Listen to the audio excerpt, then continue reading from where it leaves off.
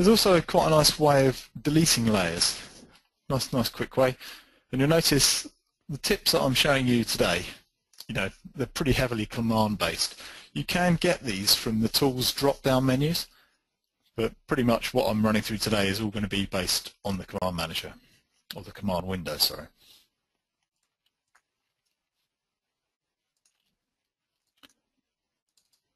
Okay, so we've got a layout drawing here, so there's quite a lot going on here.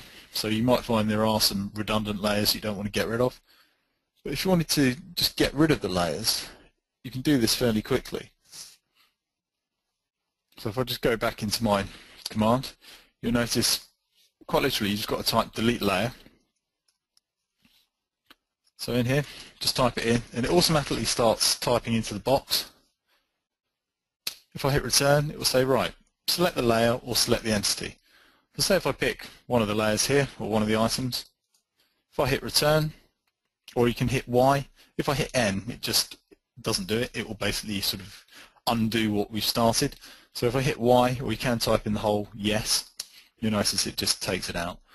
Other options, you could go into the Layer Properties Manager, and you've got an option of deleting them from here, so that's no problem at all. There's just a few other ways of getting to the same place.